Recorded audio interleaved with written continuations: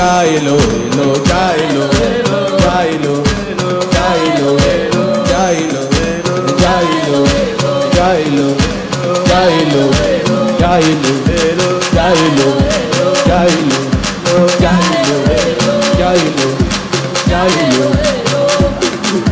Jailo, Jailo, Jailo, Jailo. Alágbára lọ́lọ́run mi o, alágbára ni Jésù mi o, ló bá ti sọ̀rọ̀ bẹ́ẹ̀ náà lórí. Alágbára lọ́lọ́run mi o.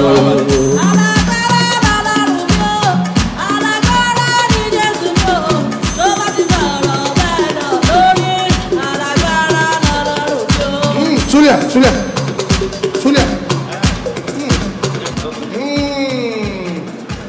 Rokokokokokokokokokokokokoko. Yayakabayacha. Wòlíì tí wà nú ẹ̀mí. There is a woman in this audience.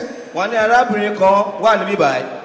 You have issues with your husband. O máa ń ṣèṣù fún ọkọ ẹ. Strong issues. Iṣu tó le ló máa ń ṣèkún. If not for the Lord by your side. Olúwa ò lè gbá football kó lọ offside. The devil would have consumed you in total. Àwọn ọ̀tá ọba ti máa bẹ́ẹ̀ jó wá sóńtò. The Lord said I should let you know. Olúwa ní ká já ẹ sí. That he has sent all your enemies on exile. Wọ́n ní gbogbo àwọn ọ̀tá ẹ̀ máa kó tọ́bi ń bẹ́ sáì. Send all your enemies on exile. Ẹ̀yin bẹ́ sáì ni ẹ̀. Ọ̀dẹ̀ ló ń jẹ́ bẹ́ẹ̀ ń bẹ́ sáì ni. There is a man here. Arákùnrin kan wà níbí báyìí.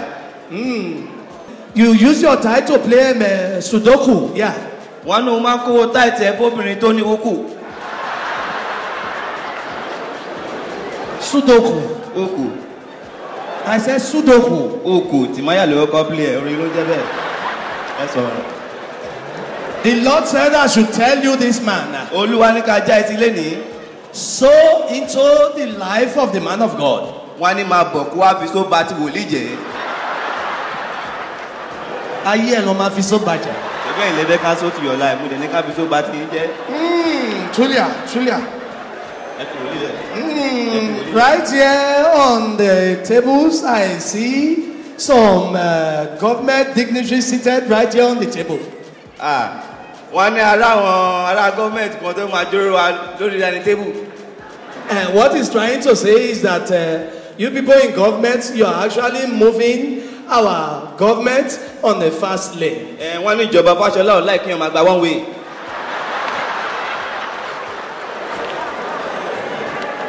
You do all of that because we pay our taxes from the little that we gather. Gbogbo wa ń wọ tẹ́tí torí kò sọ́kadà mọ́. We pay our taxes from all that we gather. Àwọn tẹ́tí torí kò sọ́kadà mọ́. Wọ́n ti kó kúrò lẹ̀ kò sọ́kadà. Everywhere ló wà. Just to help the government to fashion out a way. Ìjọba Fáṣọlá ò láì kí wọ́n máa gba one way sẹ́. What did you say? Fashion ìwé ilẹ̀ pé Fáṣọlá ni. I know some of you are in the spirit of Pentecostal belief. So I decided to invite one of our brothers who is a Pentecostal pastor to come and preach in this congregation.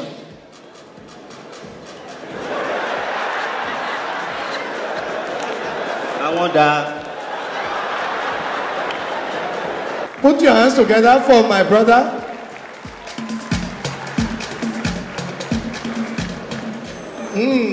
Man of God, can you please tell them your name? I am still ringing, ladies and gentlemen. Pastor, still ringing. Yes. We decided you can see my church. It's bigger than your church. But you have some time to talk to my people. Can I borrow interpreter? Oh, you can go ahead.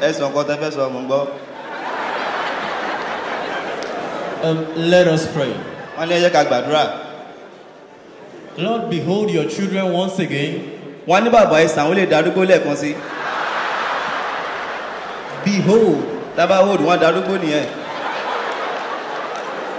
You are the health of their countenance.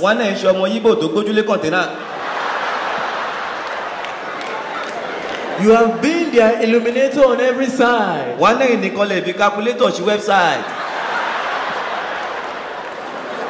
You are the one that paves the way and makes all things well. Ẹ̀yin nìkan lè gba one way tí last month tó gbé kẹ́ pákó ẹ̀.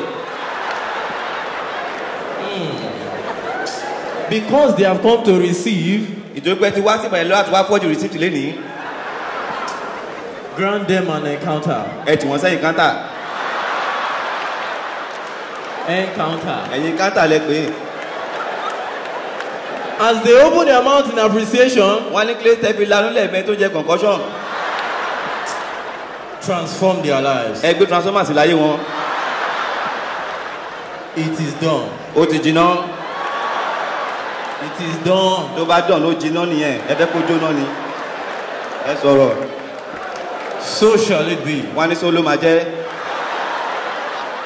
Prophet, I told you in our church, this is how we teach them the word. I can hear you. Go ahead. William, go ahead. You see, the host of angels are set. Ẹ ṣọ́ra fún áńgẹ́lì tó ń jẹ́ handset. You see, who knew David before? Wọ́n ní ta ló mọ Davido tẹ́lẹ̀. Davido ló ń jẹ́ bẹ́ẹ̀, wọ́n modernize ẹ̀ ni. You see, he was the kid that wasn't presentable. Wọ́n ní Skit kan ò lè jẹun lórí dining table.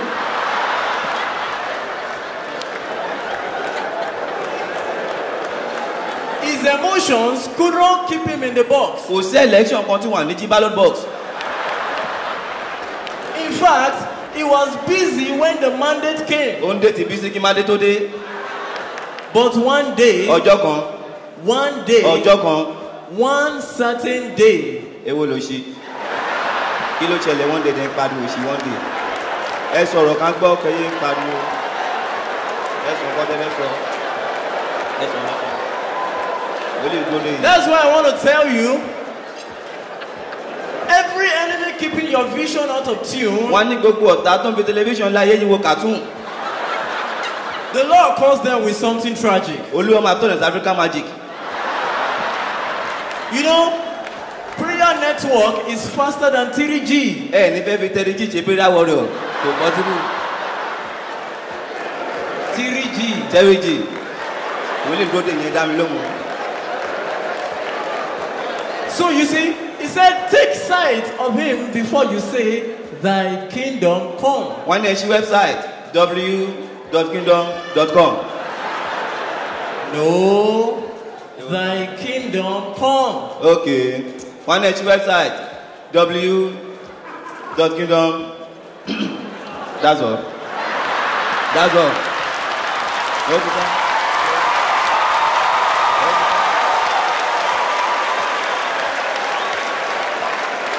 So you see, that's why you need to leave all this white garment and come to my church. What did you say? Wòlíì máa bínú sí ẹ. What did you say? Níbo náà ti gbélé wa? You want to leave what Àwọn ọdún ẹ farabalẹ̀. Wòlíì ẹ farabalẹ̀. What have I said? Ẹ farabalẹ̀. Ó jẹ́ tètè kúrò kí wòlíì tó bínú. What have I said? Ọmọ ẹ máa bọ̀. Ọ̀rẹ́ ò yé mi o. Àwọn nìyẹn. That's where we preach the word. What are you preaching? Who is preaching you? Ẹgbẹ́ dání. Onisu to pencil. Well, let me tell you something. Our home offering is bigger than your home offering. Ẹ jẹ́ kó mọ̀. Yes. I will rasu to and like designer. I show you the one. Hey! And in Bami sorrow. Dancing one. Spirit tell me you are here. Skip. You see what I'm talking about? Dancing one. You don't they hold, you still they use cream. Why? Yeah! Skip.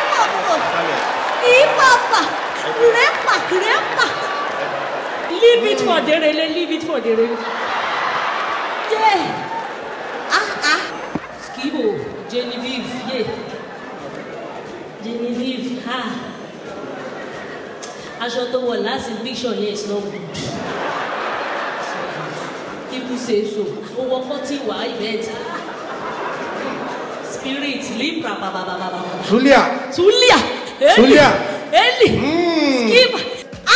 Emio. Eniano. Emio. Eniano. Emio. Eniano. Emio. Eniano. Emio. Eniano. Emio. Eniano. Eniano. Eniano. Emio. Eniano. Emio. Eniano. Emio. Eniano. Emio. Eniano. Emio. Eniano. Emio. Eniano. Eniano.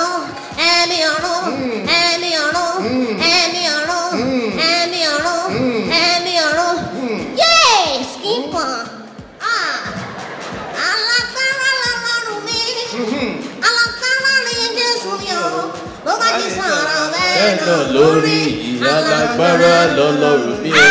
Auntie Skippo, I like your BRT lane. Factory fitted Fafus. Ellie, what do you see in the Lord? I see no Igbo escaping. Like. Igbo. One way. Sorry, you have better one chance.